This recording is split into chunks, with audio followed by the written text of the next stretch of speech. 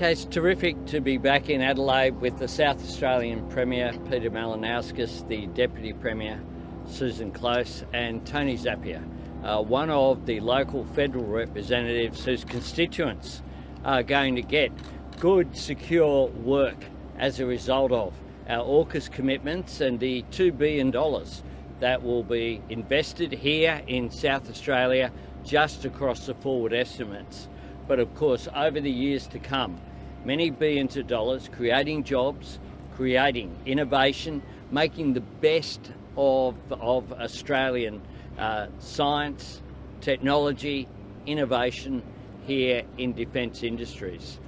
This is an exciting project. AUKUS is the biggest single investment in Australia's defence capability in our history. And Osborne here will be at the epicentre of all that we do. South Australians building the most complex machinery known to mankind right here at Osborne in South Australia.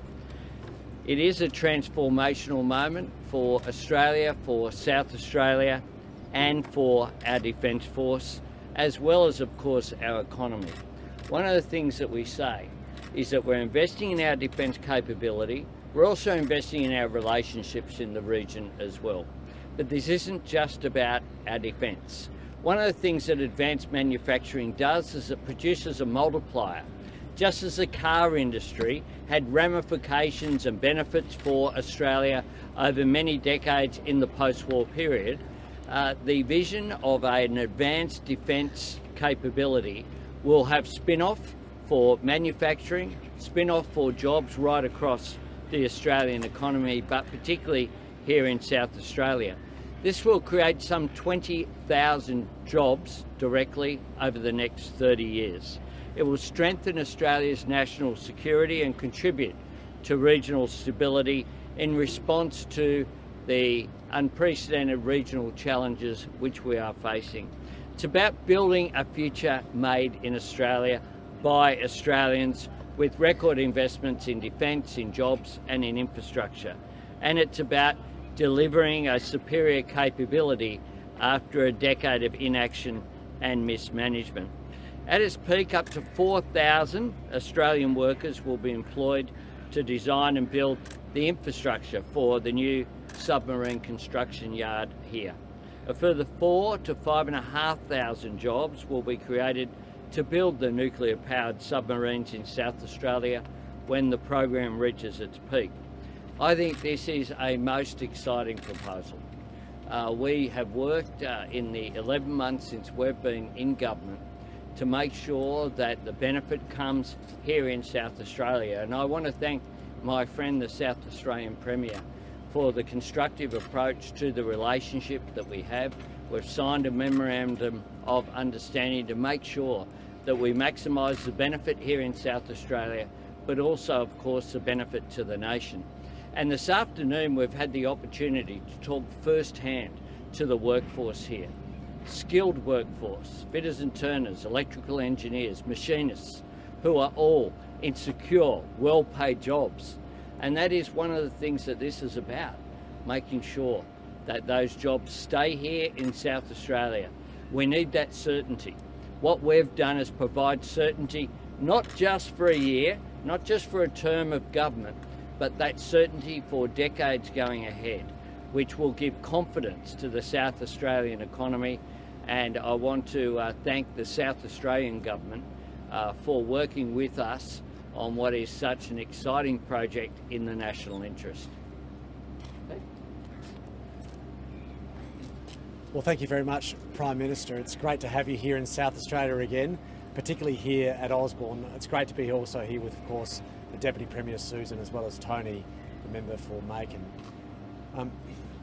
There can be no doubt about the fact that the AUKUS opportunity of building nuclear submarines here in South Australia represents the greatest opportunity we've had in our state for the biggest step change in economic complexity that we've really seen in the nation's history, let alone South Australia's. Up to 5,500 people employed directly right here in Osborne to build the most complex machines that have ever been built in human history. The size and the scale of this enterprise cannot possibly be overstated. And South Australia is not just excited about that task, we're already gearing up for it. We understand, Prime Minister, that the opportunity that the federal government has provided South Australians actually also imposes a degree of responsibility on our state as a whole, including the state government, particularly around the development of workforce and skills. The opportunity today to be able to chat to people working on the full cycle docking project of the Collins class, to be able to speak to those tradies, men and women, electrical trades, sheet metal fabrication trades, engineering trades, all of these we are going to require a lot more of in South Australia, but even at a greater level of skill, with even higher level qualifications to be able to work on the nuclear project. We're committed to delivering that workforce, and that's why we've got a program in South Australia for everything from 3-year-old preschool to building brand new technical colleges at our schools, but also university amalgamation. All of this is a comprehensive program to make sure that we have the skills and the workforce that this massive undertaking is going to require. But Prime Minister, we are grateful for your leadership. South Australians appreciate the size and the scale of the commitment that the federal government has made. It's a necessary commitment to our nation's defence, but it's an exciting opportunity for industrial advancement here in South Australia and the improved standard of living that can be realised from literally thousands upon thousands of workers on the back of that. It's going to be a big journey. There are going to be challenges, of course the next decade, but we're up for every single one of those challenges, and we're excited about it, and we're getting on with the task. Thanks, Pete. We're happy to take questions. Well, one at a time. Is your visit here today a vote of confidence for workers that the work will definitely go ahead in Adelaide when it's so far out into the never never? Well, you can see the work beginning right now. What's happening now is the preparations for it. People upskilling. We're in discussions about how we make that happen. Brendan O'Connor as the Skills Minister, Jason Clare as the Education Minister. This is an enormous opportunity for South Australia in particular, and we have confidence in South Australians. The former government had a Defence Minister who derided South Australians working at this facility, who had contempt for the workers here. I honour the workers here.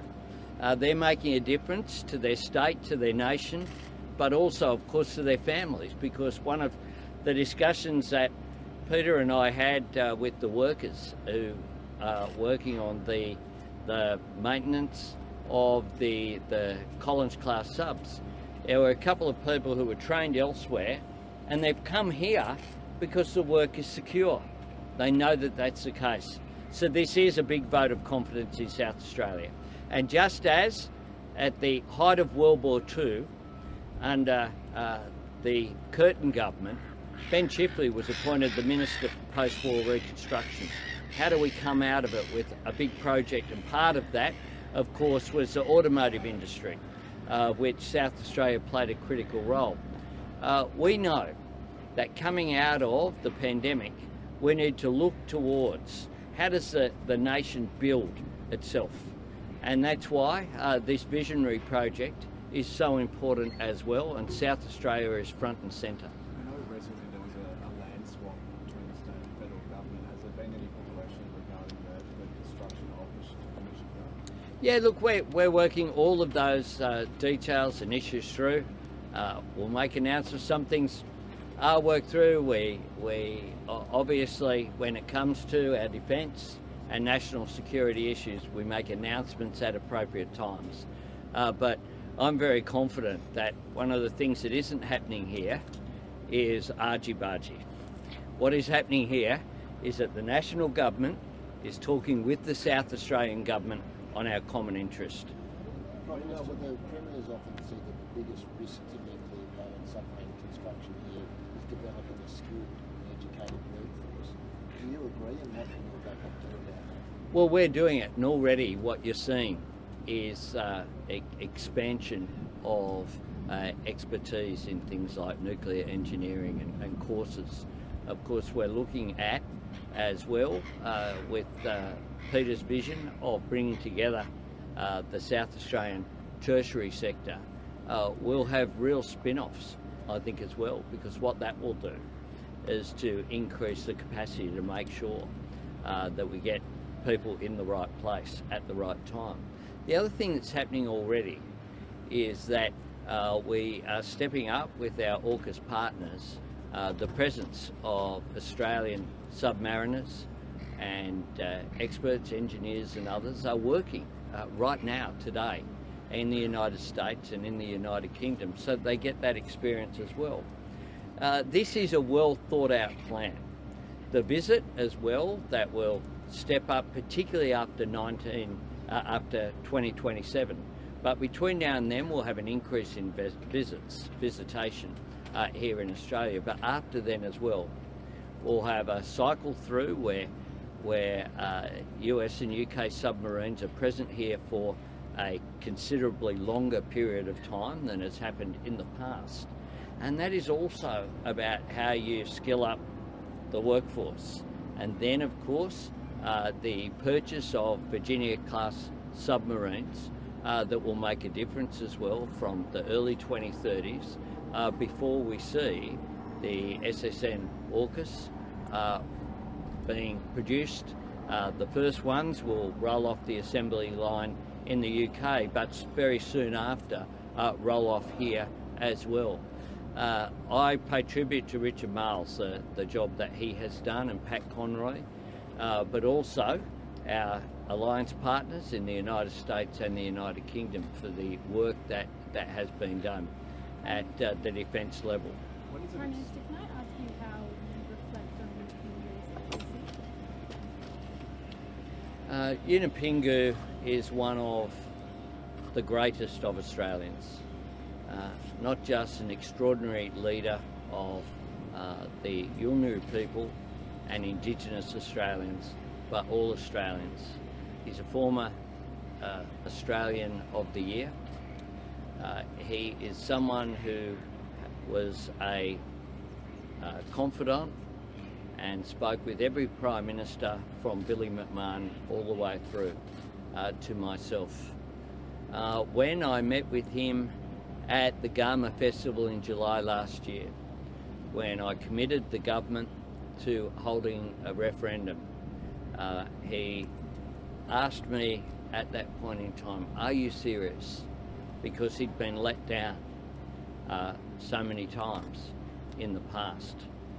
And I regard it as a great honour when his family reached out for me to have a conversation with him on the day that we announced the wording with the referendum working group that will go forward in legislation now, and after a committee that's the words that will be considered before the Parliament for a referendum at the end of this year. I had the opportunity and great honour of speaking to him that afternoon. He was surrounded by his loved ones and by his community, and he said to me on that afternoon, and I'll never forget it, he said to me, you spoke truth. And that was one of the most heartwarming things that anyone could possibly have ever said to me in my life. He was an extraordinary leader.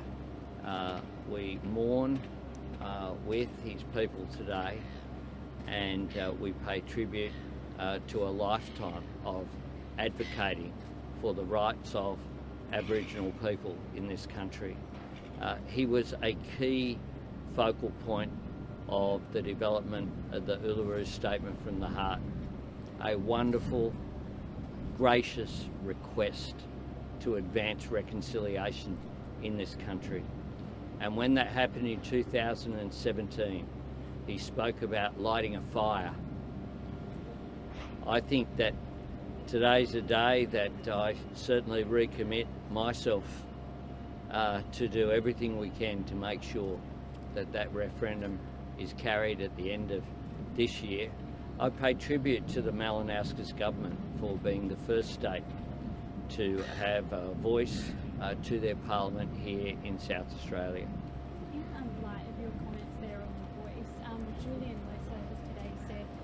why would you want to risk the social and racial harmony of the country, a reconciliation process, by putting a referendum when it's not guaranteed? What do you make of those comments? I say that you're guaranteed to not advance it if you don't put it.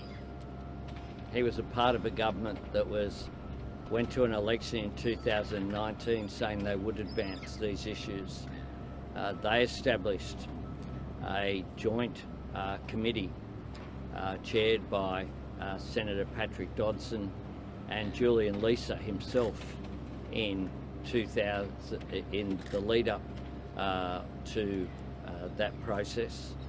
We then had a committee established by them, Tom Calma and Marcia Langton being the leaders of that committee process, which was tabled and dealt with by the Morrison cabinet not once but twice, but nothing happened.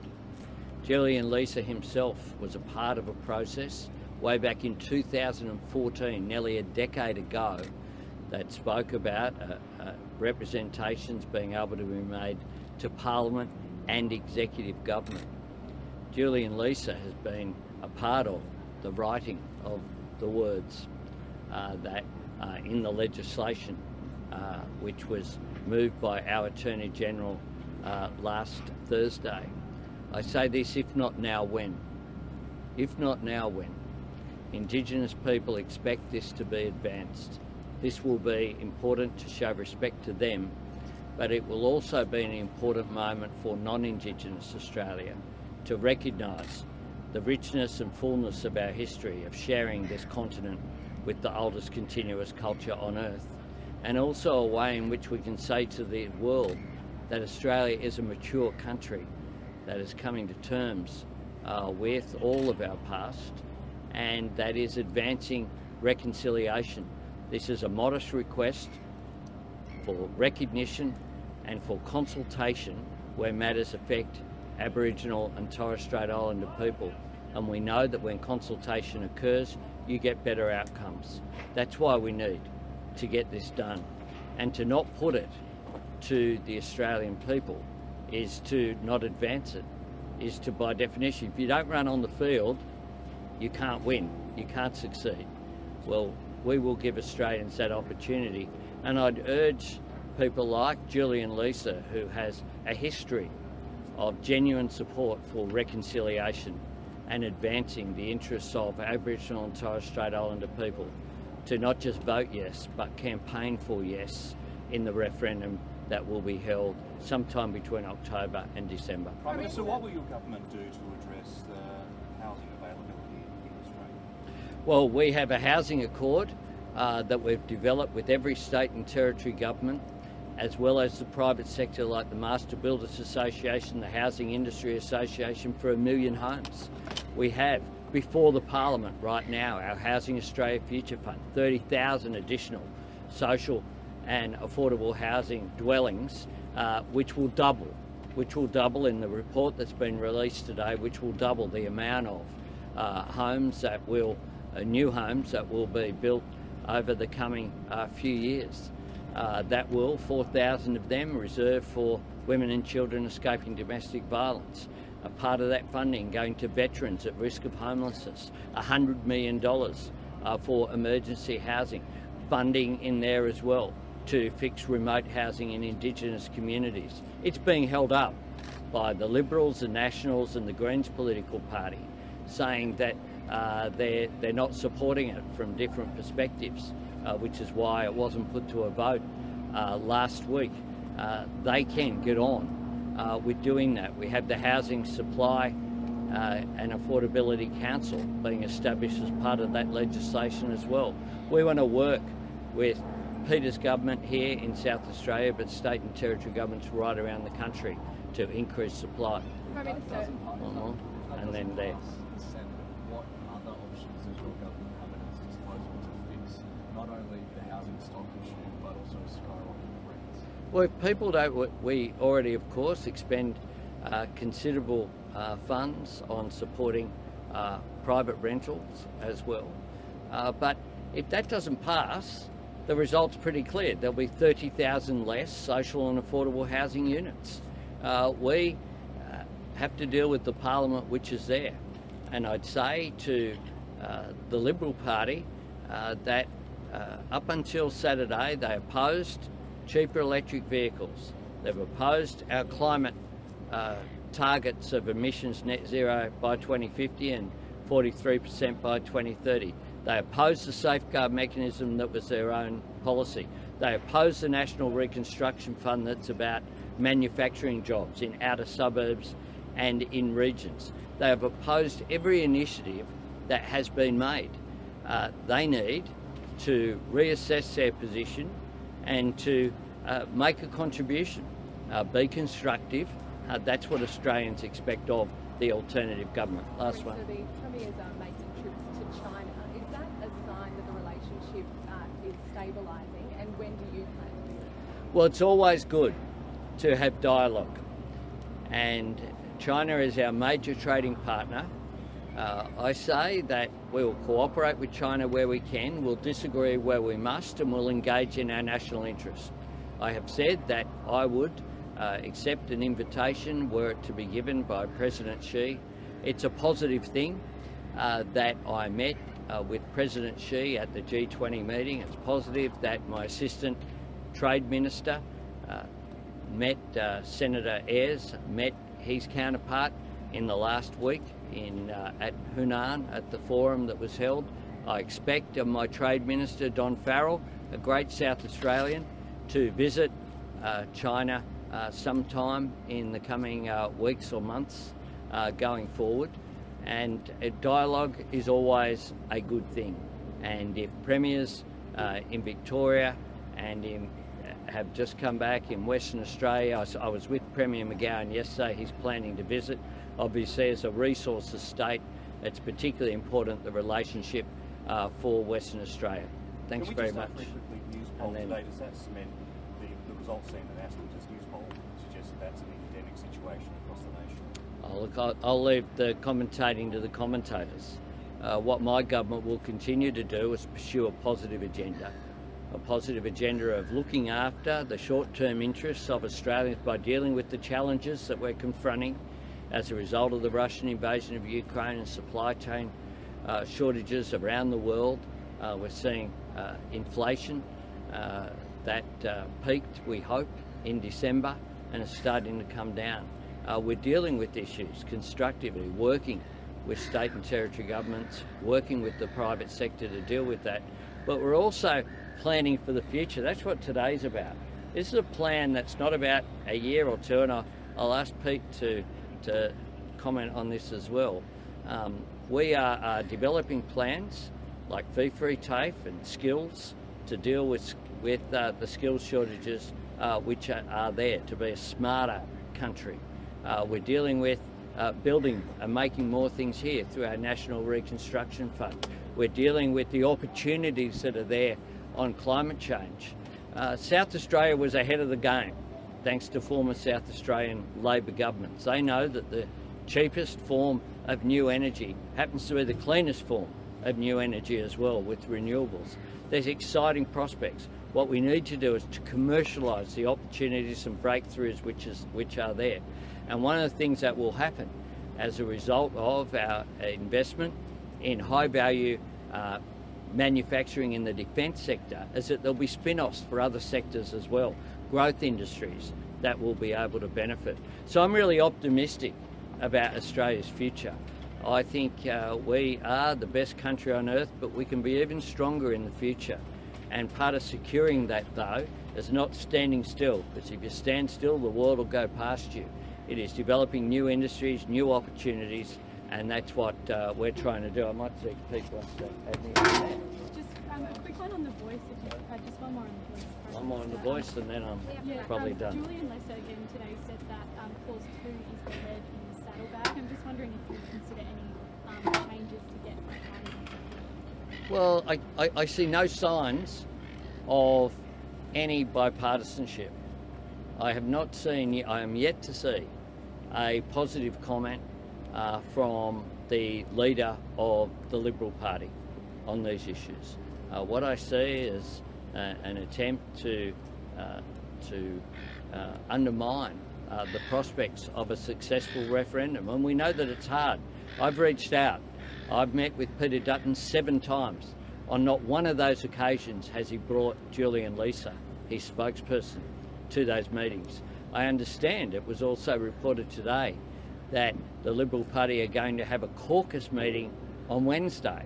Well, we haven't even had the committee process into the legislation that we released and introduced into the Parliament last Thursday yet. What I hope there is bipartisanship, and I have not had any suggestions of changed wording. I haven't seen Julian Leeser's speech. I was in Perth. I'm yet to see any actual suggestions from the opposition for changed wordings. I gave the draft wording in July of last year. We're now in April of 2023 and not a word of suggestion has been made. And the second paragraph of the 3 changes going forward, the first is pretty simple, there shall be a voice. The second says they may make representations. That's what the second says, may. So that's very clear. When read together as well with the third, that makes it clear that Parliament will determine the structure and functions of the voice. So I think it's very clear. And what's important is that former Chief Justice of the High Court of Australia, Justice French, Justice Hayne, the leading academics like Anne Toomey, all agree. We consulted very widely. We think that we've got the wording right, but if people actually have a suggestion about a change, that would be the first one, but I made it very clear the whole way through that I seek bipartisanship. This should not be a partisan issue, and when it is carried, if the Australian people vote for it later this year, it will be an opportunity for a moment of national unity.